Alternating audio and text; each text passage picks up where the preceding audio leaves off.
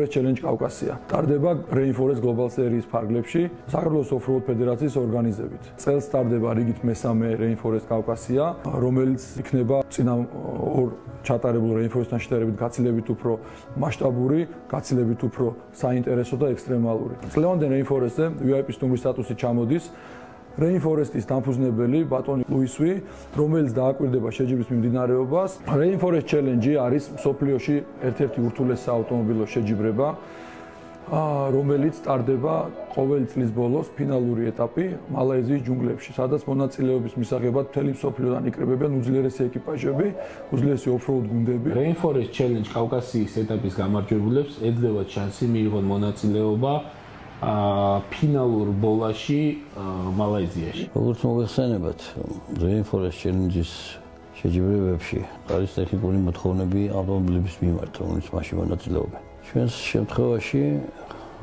არის 3 კლასი. ყველაზე მარტივი ეს არის მოდიფიცირებული კლასი, რომელიც ფაქტიურად სტანდარტული ავტომობილია, რომელსაც დიდი ბორბლები შეიძლება ეყენოს, რა თქმა უნდა, ტალახის ბორბლები და ამ საბურავების ზომის გამო შესაძლებელია მხოლოდ ფრთების რაღაც ნაწილის მოკვეთა, რომ ეს საბურავი ჩაეტიოს. ეს ყველაზე მარტივი კლასია და განკუთვნილია იმ ბორბლებისთვის, რომლებიც სერიოზულად არ არიან ჩართული off-road მოძრაობაში, ანუ დამწყებებისთვის. ამჟამად ახლა ვემზადებით ჩვენ მე და ჩემი შტურმანი ბექაჟღენტი, რომელიც აი ძალიან მაგრა გვერდში მიდგას და ძალიან დიდი ენთუზიაზმით არის განწყობილი. დარწმუნებულები ვართ, წინასწარი შეგრძნება გვაქვს ისეთი, რომ აუცილებლად პირველი ადგილით უნდა დავბრუნდეთ. მანქანას ვამოწმებთ, მანქანას ვაძლიერებთ, თორე იმდენად დიდი დატვირთვები აქვს ამ შეჯიბრებაზე, რომ ბევრი მანქანა ვერ უძლებს. ჩემთვის Rainforest Challenge არის ერთ-ერთი ყველაზე საუკეთესო, ყველაზე ვაშკაცური, ყველაზე დიდი შემართების მქონე შეჯიბრი, რომელისთვისაც მე ვფიქრობ, რომ ყველა off-roader-მა უნდა მოინდომოს და მთელი წლის განმავლობაში და თუნდაც ვერ მოახერხოს სხვა შეჯიბრებებზე გამოსვლა, აუცილებლად უნდა მოემზადოს იმისთვის, რომ Rainforest-ზე გამოვიდეს. Rainforest-ი არის ის, რასაც ნებისმიერი off-roader-ი ნატრულობს.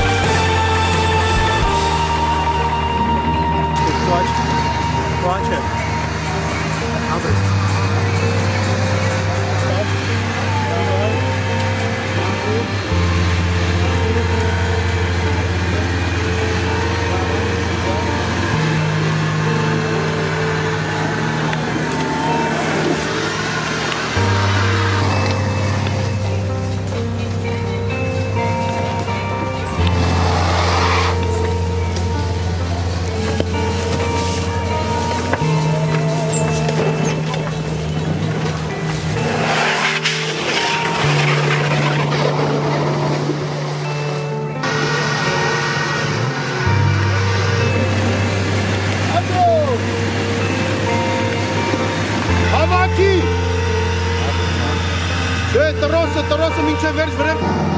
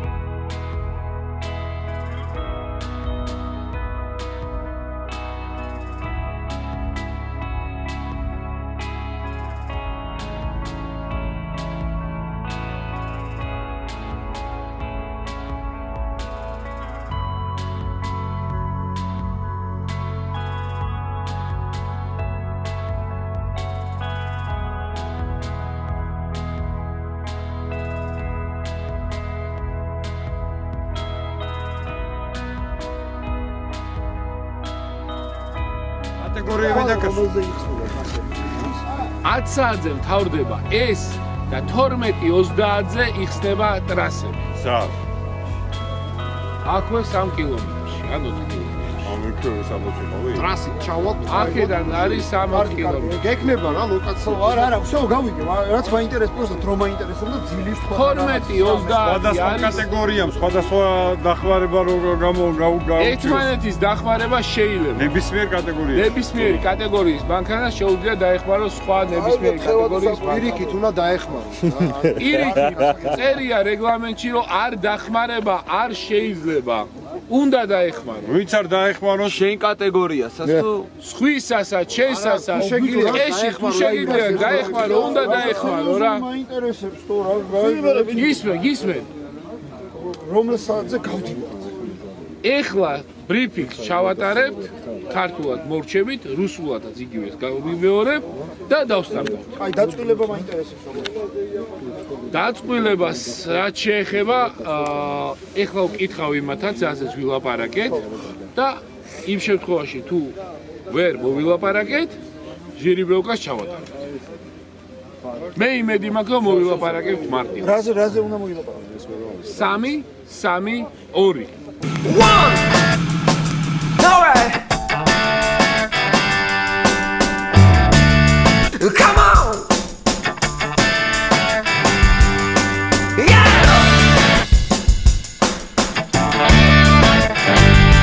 Here we go! Yeah! 1, 2, 3, 4!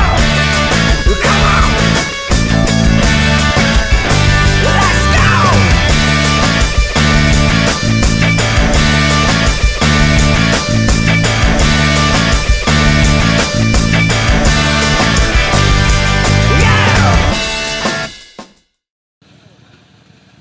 მარტო დამტოვეს წეში წეში ურობის სარგებლად შორტები მეცვა მოკლე სახელოებიანი შეგვიმოს ვიცავ სველი და წავიდნენ ვაისამ ჩავალ და ამო საწმოს ამოვიტანთ და დასაცმოს წავიდა და 4 საათში 4 საათში არა 5 საათში ამოვიდა კაციშვილს 5 საათში ამოვიდა კაციშვილს არ მოუკითხივართ, არ გავხსენებივართ, ტელეფონი იქ არ იჭერდა, პატრონი იქ არ ყავდა. ცეცხლი სადღაც ვიპოვეთ, სადღაც.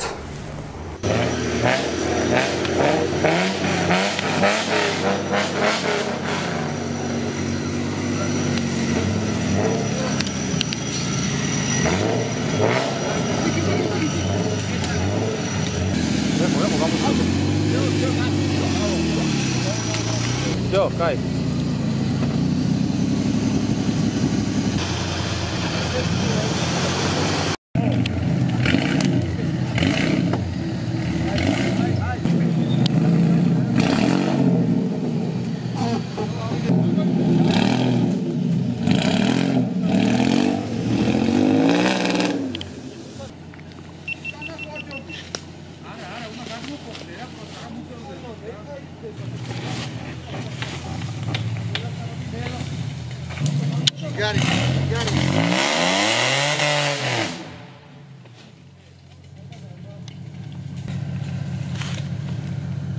იქამდე გვეყოფა? ბიჭო, აკჯობია და მე ისე და პიკაპ. და კაგა ვიგები. კი, ბაზარი არის, ბიჭო.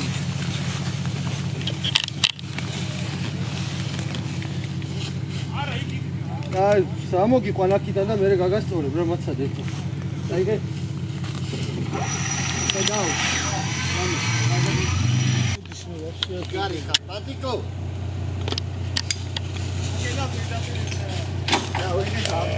Ara, çap!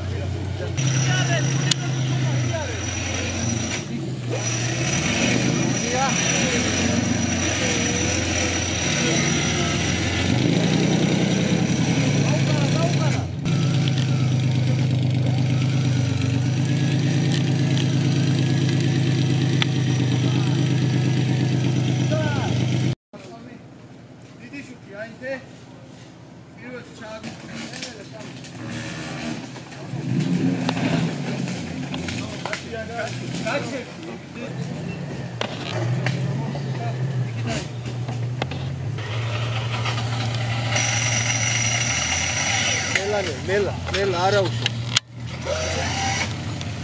Vamos. Vamos.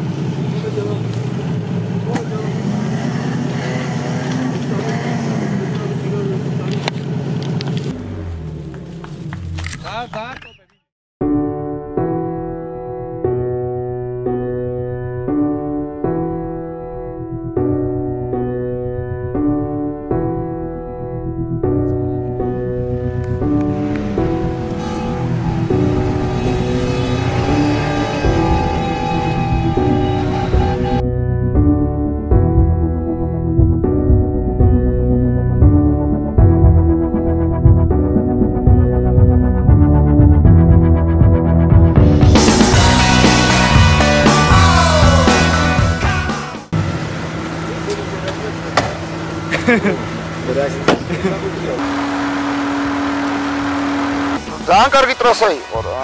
რო გვეგონა რომ ვითომ სველი არ იქნებოდა, სველი უნდა და ცოტა ვიწვალეთ. ან გვიან დავსტარტებ და შესაბამისად ცოტა გვიან დავაფინიშებ.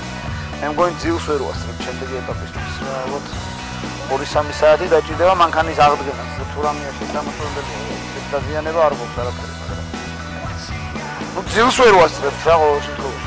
ძალიან რთული არ იყო ეს და საშუალო დონის ტრასა იყო რა. მაგრამ სამი მანქანით ვიყავით კოლონაში, ჩვენ წინ კიდე მანქანები იყვნენ, ჩვენს უკან მანქანები და მოგვიწია ამ ადგილების განააცრება რამდენჯერმე და მაგან შეგვაფერხა ბევრჯერ. მანქანას დაგვიზიანდა კოლონაში, საბურავი დაეშვა, ბენზობაკი დაზიანდა და რაღაც ელექტროობის პრობლემა იყო, ეგენიც აღმოვხვრეთ გზაში. მაგრამ ნორმალურად რა ყველაფერი რა, нормалურად ვიარეთ. მაყოფილი ვარ. Хотел бы всех поблагодарить за этап. Прошли мы его, не скажу, что легко. Были трудности с машинами. Техника немножко где-то ломалась, где-то чинили. В общем, справились своими силами, своими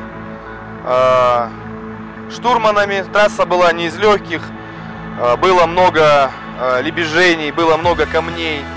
Было много всяких возможных препятствий, деревьев. То есть очень трасса разнообразная, обширная, интересная. В общем, организаторам большое спасибо. Я думаю, что мы еще раз вернемся в вашу страну и еще раз поучаствуем. Спасибо большое. RAINFOREST Challenge в Грузии. Команда из Армении приехали, 2 машины, 2 экипажа приехали из Армении. Ну, в Грузии первый раз участвуем на RAINFOREST Challenge. В прошлом году приезжали, смотрели. В этом году решили сами участвовать. Гонки второй день сегодня, вернее, кажется, уже, не знаю, 5-й день. Вчера были 5 трасс, первый день 5 трасс, 5 секций. И сразу вечером ночная Twilight зона была. Ну, Twilight зона вечером старт дали в час. И, ну и вот только в 8 утра финишировали. 7 часов ехали. Ну, трасса трудной, непроходимой, чтобы не проехать не было, но была трудно. Ну, хорошая, так и должна быть. Вот Twilight зона, 3-й участок вообще был пожестче. Ну, мы успели еще и перевернуться на бок. Ну, ничего серьезного. Перевернулись, поставили на колеса и дальше. Ну, ощущение, гонка супер. RAINFOREST Challenge. Ну, я уже влюбился в эти гонки. Не знаю, очень хорошие гонки. Спасибо ребятам из Грузии, как всегда, вот встречают, все на высшем классе. Спасибо.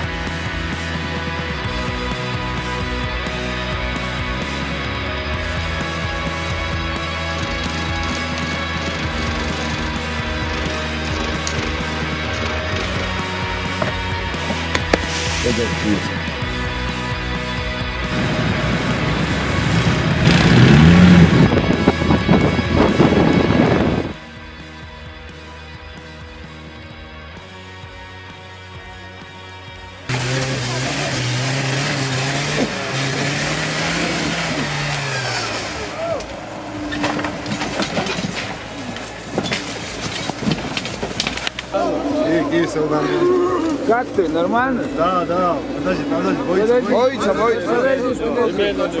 Подожди. Ремень.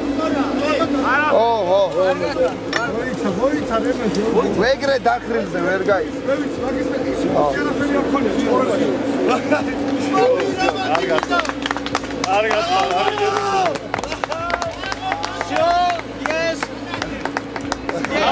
არასოდეს არ მივიღია და მივიღე. პირველია. მოდი ახლა იქნება დავაჭერ გამოწიანებო. ეს ხეზე მიასვიე რა. არ უნდა გიძმო. არა, დავაი. დაგავარდო ეს. იდე, დაჭი. იდე. აი. დაჭი გამიდო დაკაჩა. დავაი. მათო. მომენტ მარ. დავაი.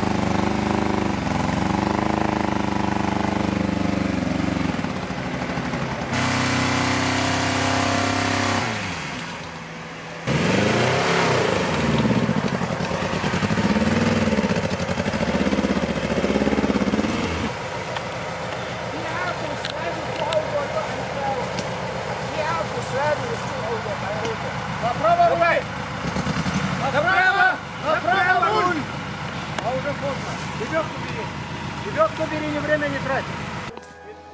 Когда? Стоп. Все.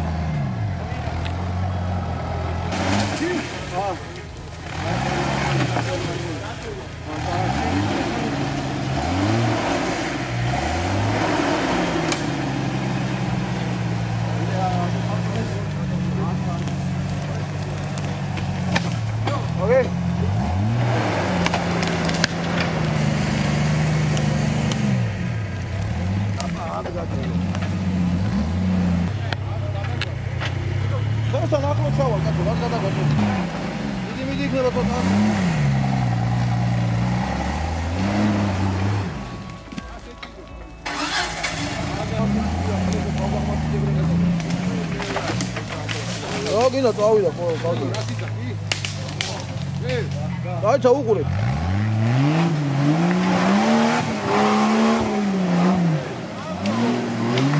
დავით,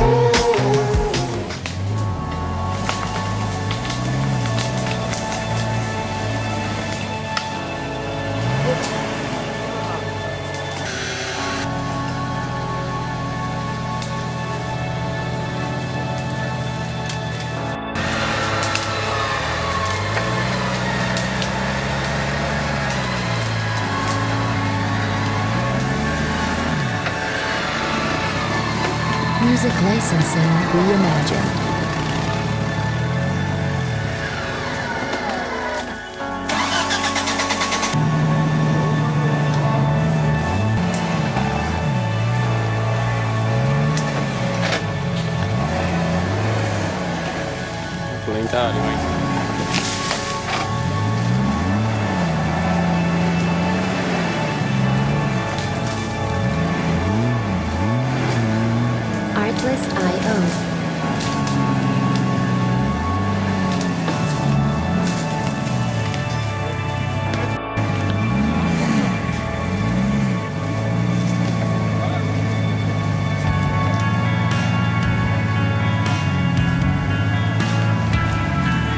Music licensing reimagined.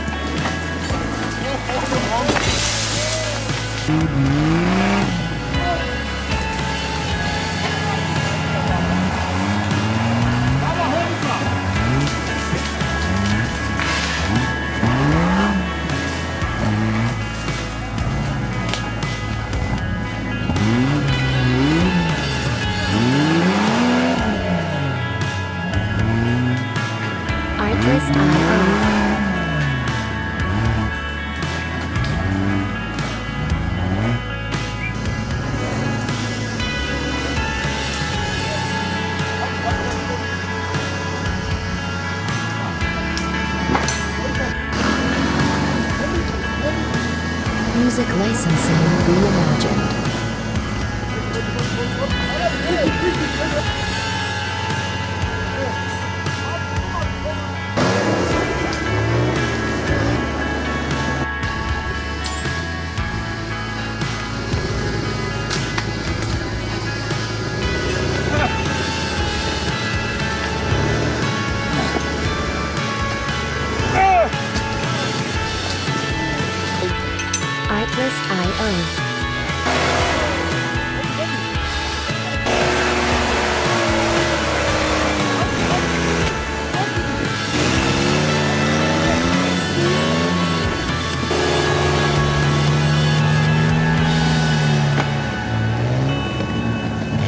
Music licensing reimagined.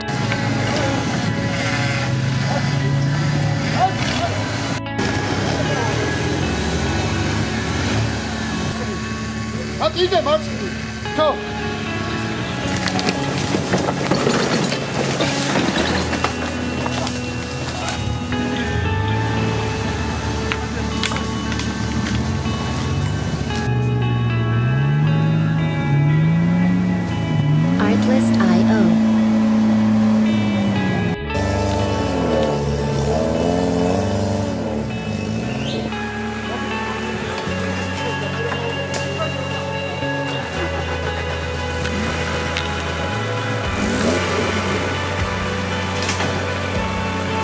Music licensing reimagined.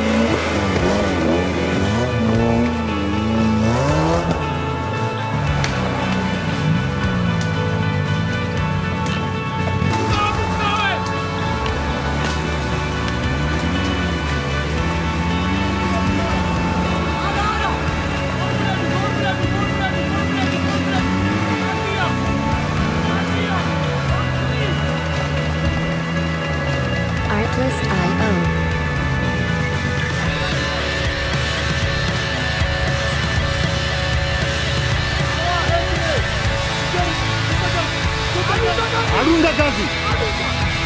აი ეგრე.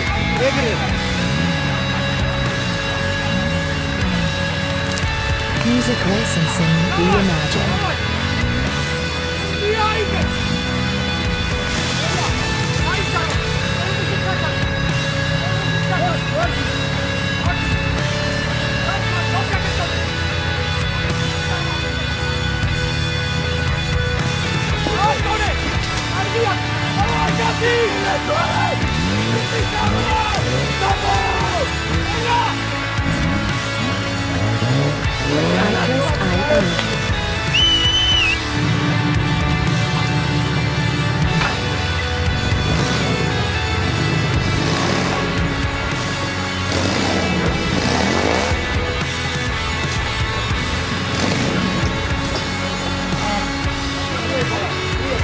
Music licensing reimagined.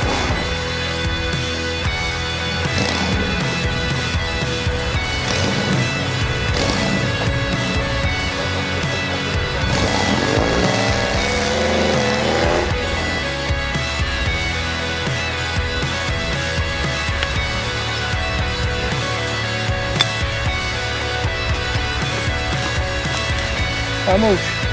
Chodź kamuş. Artlist.io. Ay bak. Hello, Thank you. Hadi bulunduk.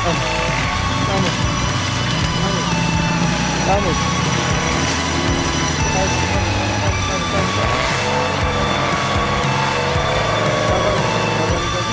Music licensing reimagined.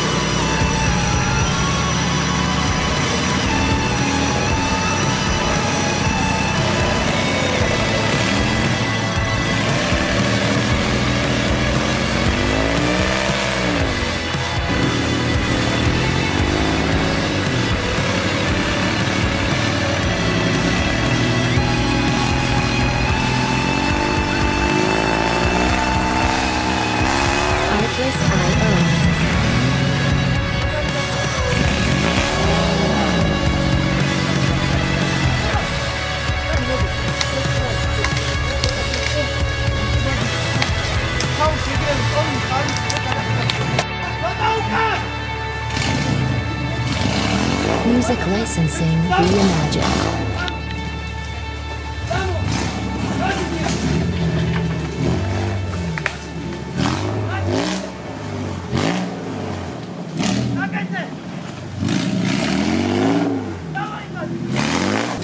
Ori, sam.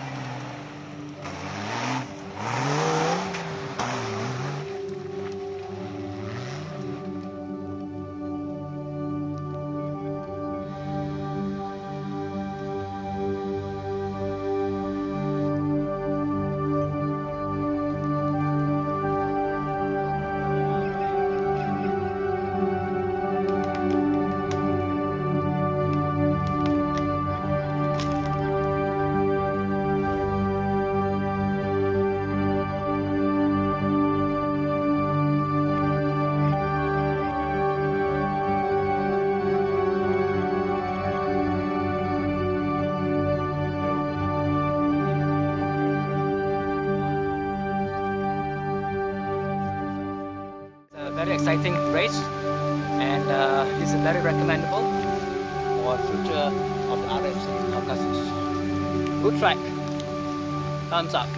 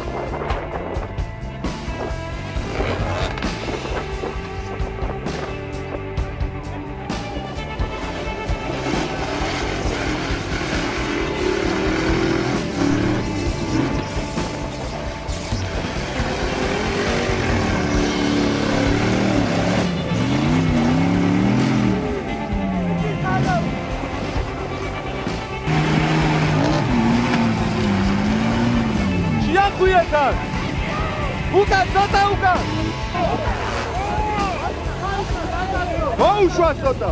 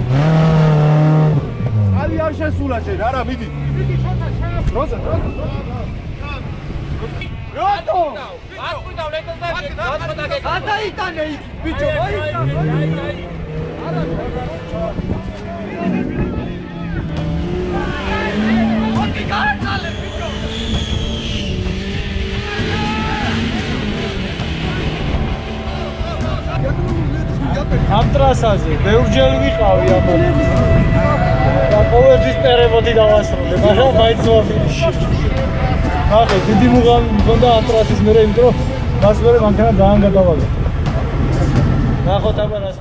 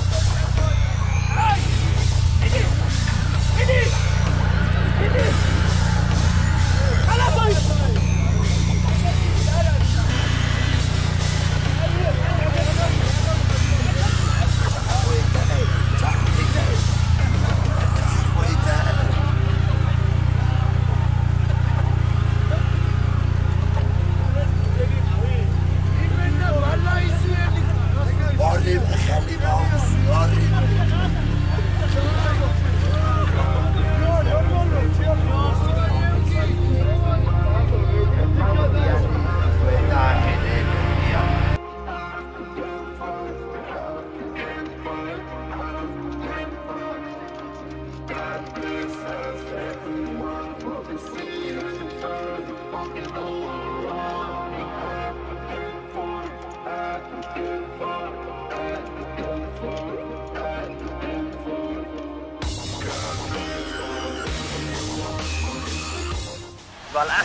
first of all, I'm very happy to be here in Georgia to attend this RFC CAUCASUS, the 3rd edition. Congratulations to everybody, the organization, the participants, the media, for covering this event. This is the last event before the Rainforest Challenge International in final in Malaysia. And the whole world is watching us. RFC CAUCASUS is part of the global series, which we have about 22 countries around the world organizing the RFC format from Asia, Europe to South America. And well, CAUCASUS is one of the chapters. So with that, congratulations for all the participants that we have seen in this edition, the driving skill, the recovery skills, and they have shown great sportsmanship. And it's a good way to develop the sports in the CAUCASUS region. And I've seen many nice places here in the Kakheti area in a few days, and now here in Tbilisi. And Georgia, well, Georgia is a rich cultural, historical city, and the Tbilisi, I'm here now. This Georgia is a very unique country in CAUCASUS. As we say, it's the balcony of Europe. Now I'm in the balcony of Europe, Georgia is. So thank you. Thank you for making RFC CAUCASUS and into the ranks of the RFC Global Series. Thank you. Hi, my friend. My name is Pavel Motejla. I'm from Prague, and it's very important for me that I can spend the time with you. I enjoy Rainforest Challenge Rally in Georgia, and it was special compared to the others rainforest because it was cold. It's specific, but we enjoy it, and I can say that stages was very hard, and competitor was very skilled and working and fight very hard, and I really enjoy this event. I was here as invited as from Louis and from guys here as photographer. It's my hobby, and I usually visit Malaysian grand finale as the photographer, and I can compare the different rainforest, and I can say that it was one of my best rainforest challenge rally.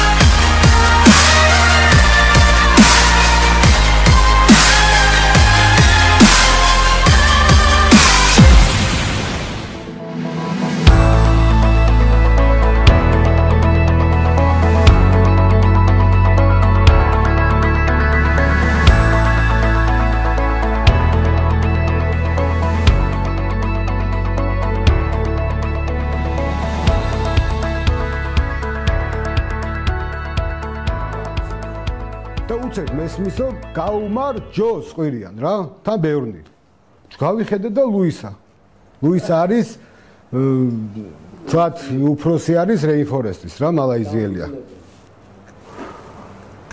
მივედიო და ვკითხეო რა ეს ბელარუსი სერგო არის ახალციხეში დაბადებული გაზრდილი 10-15 წლამდე იყო და მე წავიდნენ ბელარუსიაში და იცის რა ბევრი სიტყვა მივედიო და ლუისას ეკითხება რომ საიდან იცი ესო რა და ლუისა გავიცანი მოსკოვში იმაში რუსეთში რეინფორესტზე რომ ვიღებდი მონაწილეობას იქ პირველად და ვასწავლე ეს გაუმარ ჯოს ხო და უთხარ რომ მაგარი მეგობარი გავიცანიო ქართველიო და იმან მასწავლო დაჟე დაჯილდოებაზე რუსეთში მთელი რუსეთის კამადა იდგა აი რა ვიცი ალბათ 100 კაცი რა და აყვირა გაუმარ ჯოს უკვე რა სურათებს რო იღებდნენ მაგ ყველგან გაუმარჯოს ყურს და მალაიზიაში დიდი შეკრება იყო 300 კაცი იყო და ყველას აძაღებინა რეინფორესტ გაუმარ და ჯოს ყირო და სულ ყველა რა